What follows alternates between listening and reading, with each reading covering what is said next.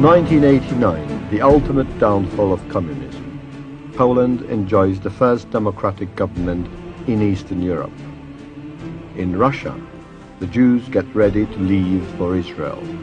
Several countries are asked to help with that operation, codenamed MOST, or the Bridge, to secure safe passage to Israel. All of the countries refuse to help, fearing retaliation from the Islamic extremists.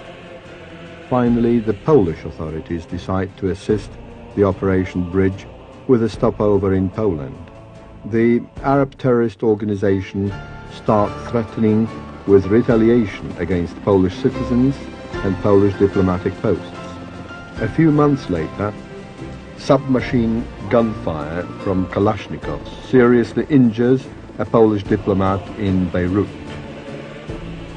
The Polish government decides to establish a special military unit with the task to protect Poles against terrorists and to free hostages. Meanwhile, the Iraqi dictator Saddam Hussein invades Kuwait. This puts several CIA and DIA agents in a very difficult position.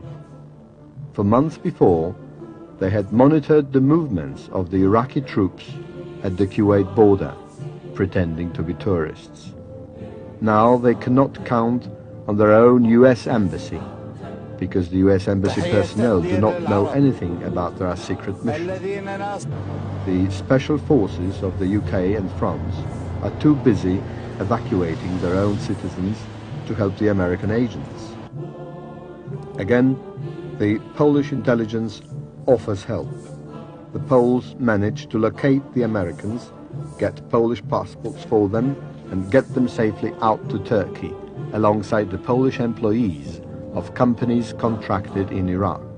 On the 5th anniversary of this spectacular operation, a mysterious car crash kills a Polish intelligence operator in Beirut. The press suggests revenge for saving the American spies.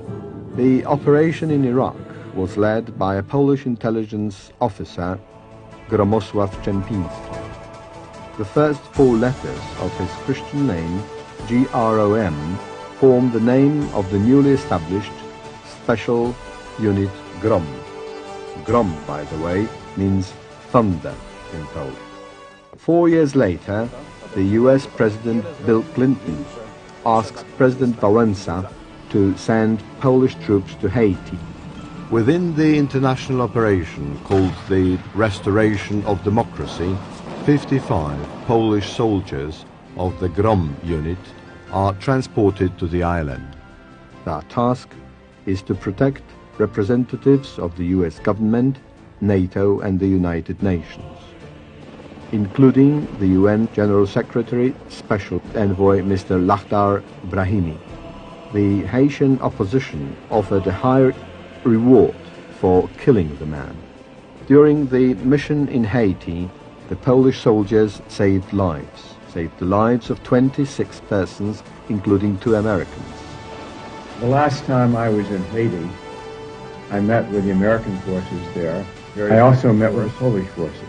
It was a very professional and very effective force, and the United States greatly appreciates the support we have had from Poland right from the very beginning. GROM is the first Polish military unit.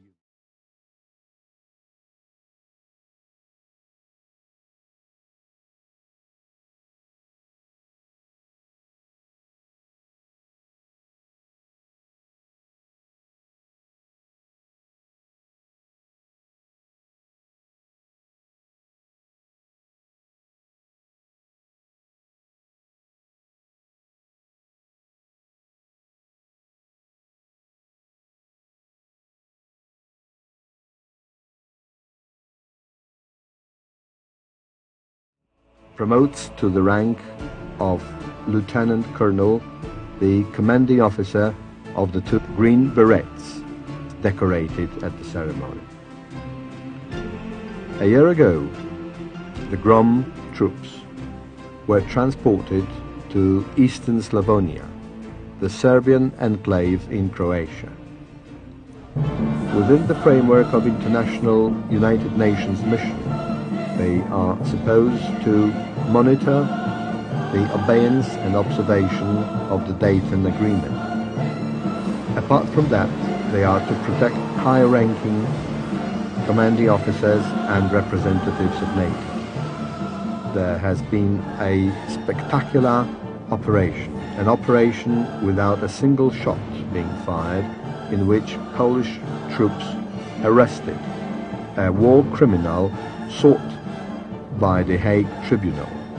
If we had had another war criminal here, we would have asked them to do the same thing. They caught Mr. Dogmanovich just before I arrived here.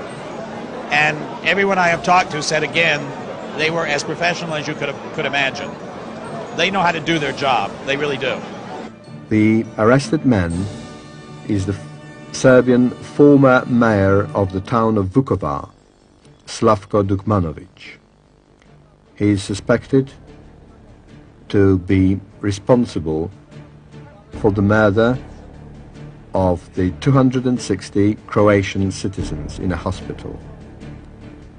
The special military unit GROM was established thanks to the help of the United States.